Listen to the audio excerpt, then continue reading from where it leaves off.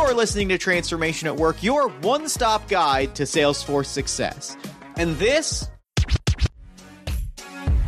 is Salesforce Tech Talks, comprehensive deep dives into the art of solutioning and implementation for Salesforce. Our expert squad of developers, solution architects, and industry veterans are breaking open the black box and digging into the possibilities of solution design and architecture. The show is brought to you by Gerent, a summit-level Salesforce consulting and implementation partner and solutions provider, and I am Jeff Stormer, your host as always. In this episode, we're discussing the automotive industry, specifically the big question of how can dealerships set up employees for success when it comes to making exceptional experiences for the customer. After all, that kind of personalization, which increasingly is the key to success for any dealership, really starts at that employee level. And honestly, a good number of employees want to be taking that time and giving that kind of experience to customers because ultimately that's what grows the business, that's what drives profits, and that's the sign of a good job. But there's one big problem that keeps employees from feeling truly enabled to succeed. Or more accurately, one small problem that they then have to repeat again and again and again and again, and you get the idea. Any single time you talk to an employee about the things they hate doing the most, it's usually those repetitive tasks that really bring them down and waste time.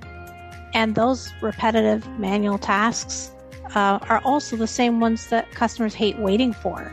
That's Jenny Thompson, Gerent's automotive practice lead, who brings over 24 years of automotive experience to her current role. I would agree with that, Jenny. I even take it a little higher level. The end goal of the process automation is we want to increase customer satisfaction. And that's Brian Schumacher, president of ResultsGuru.com, who has worked with Harley-Davidson Canada's network performance team for the past 15 years, on top of an over 40-year career in business and technical consulting within the automotive industry.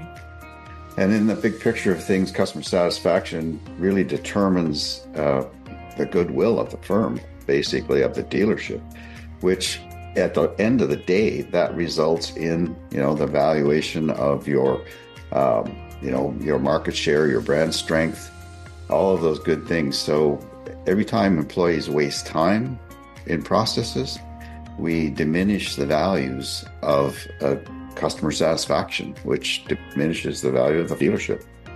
We sat down with Brian and Jenny to discuss these frustrating, repetitive daily tasks, and when left unmanaged, the frustrating toll that they can take on both employee and customer experience. And as Brian points out here, it's not just that it leads to a less satisfying interaction. In many cases, these sorts of time-consuming tasks can often send employees packing to the hills for better opportunities. Here's Brian. What are the benchmarks for truly enabled employees? I'm looking at skill levels and long-term employee satisfaction and the fact that I have long-term employees. That means low turnover, means happier, more engaged staff, and which all relates to what I always come back to again is customer satisfaction, the CXI, the overall net promoter score that all the dealerships get. That's a big benchmark. That's the one I go by. Yeah, I think that employee turnover is something I heard at NADA talked a lot about, both from like 40 to 47% of staff turns over on an annual basis.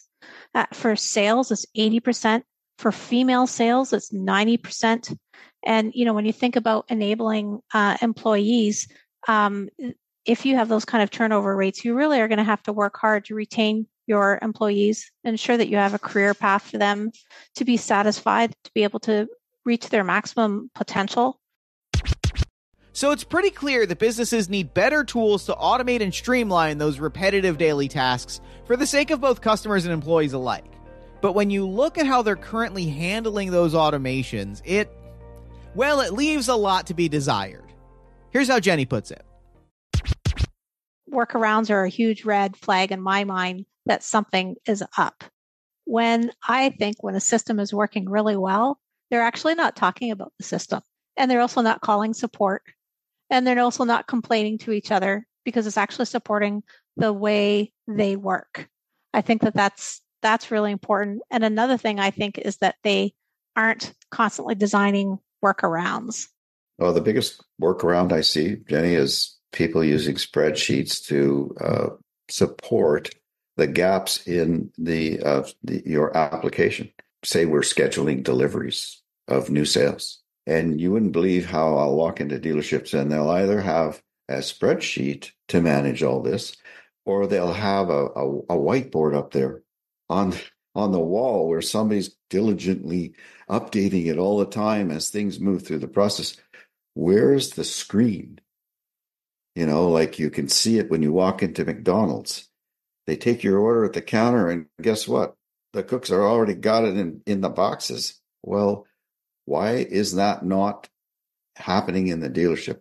And that's the type of thing. And I always measure the effectiveness of a process by asking them about, have you got some sort of a spreadsheet where you're managing this? And they proudly show me this great spreadsheet, and it's very elaborate. And they've even built all these formulas into this.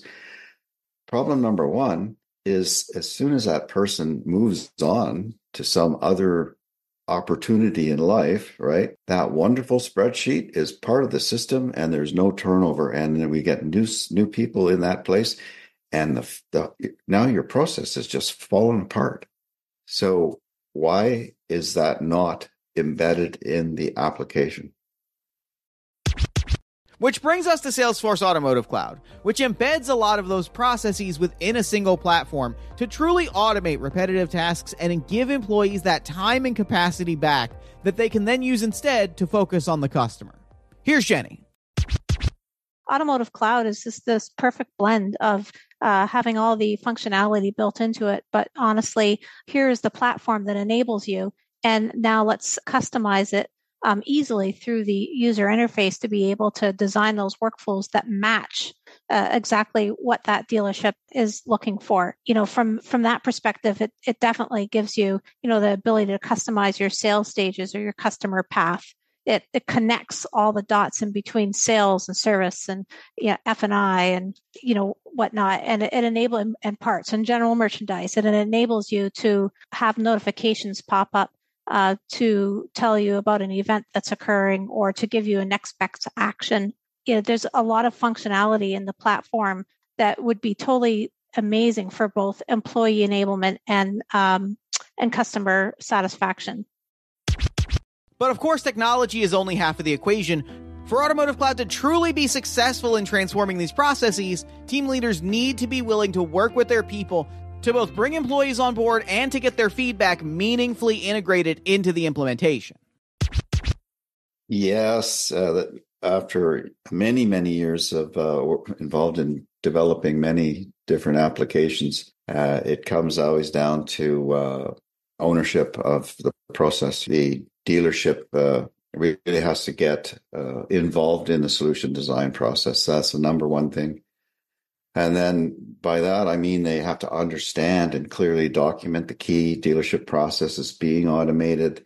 They have to determine the objectives and goals for the change and how they're going to measure success too.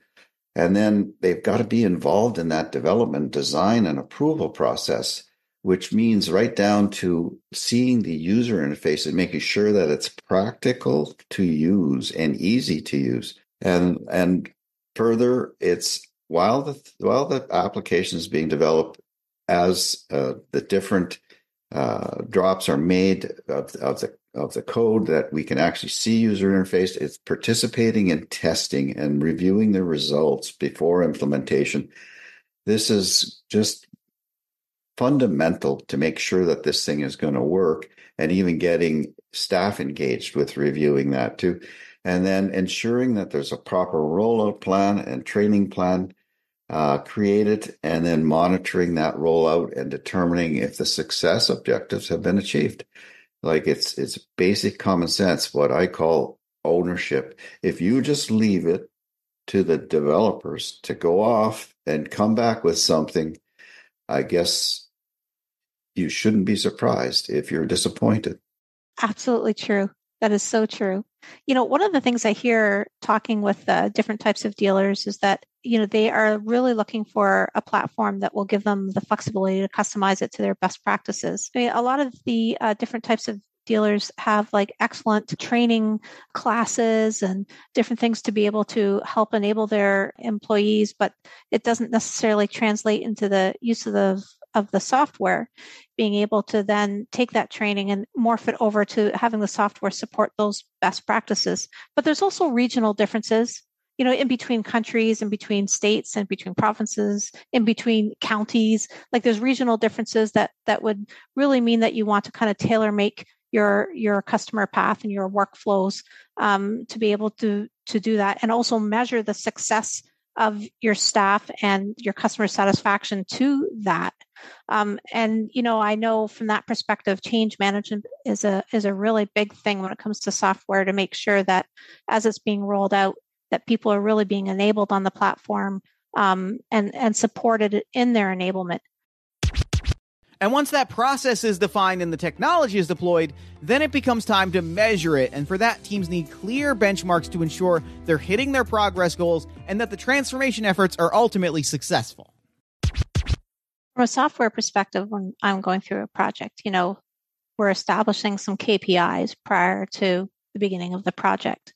And we're establishing some semblance of, ROI on the investment that they've done. And so post-project, as things are running and, no longer are we doing an implementation, but they're actually using Salesforce to manage their sales processes, et cetera. It's really that measurement, the measurements against the original KPIs. Return on investment, you would expect like the KPIs would result in a certain percentage of sales increase, a certain percentage of customer satisfaction, a certain percentage decrease in employee turnover. And of course, you need adoption in order for that to happen.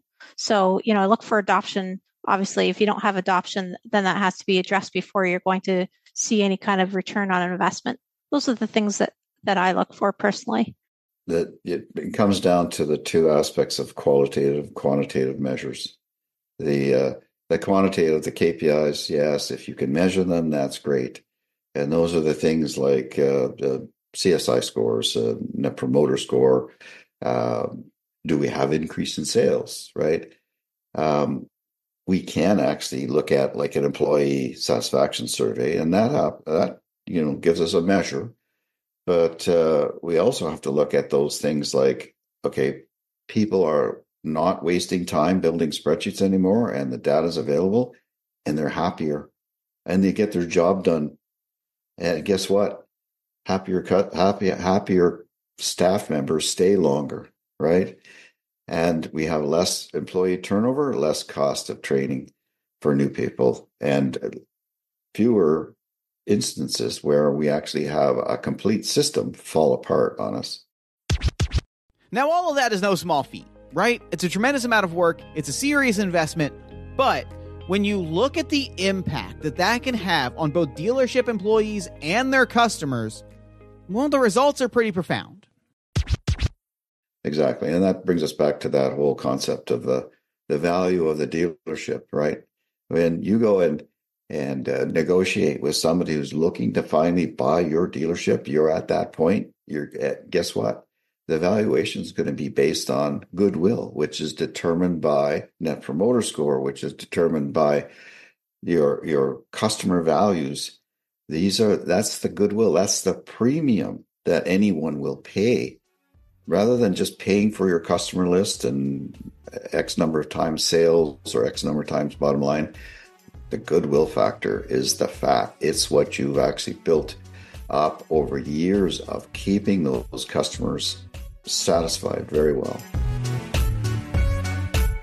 And when you look at that kind of impact, with employees able to use their time to create better experiences for the customer, and customers feeling more loyal and supportive of their dealerships, leading to these long-term profitable interactions, well, that's transformation at work.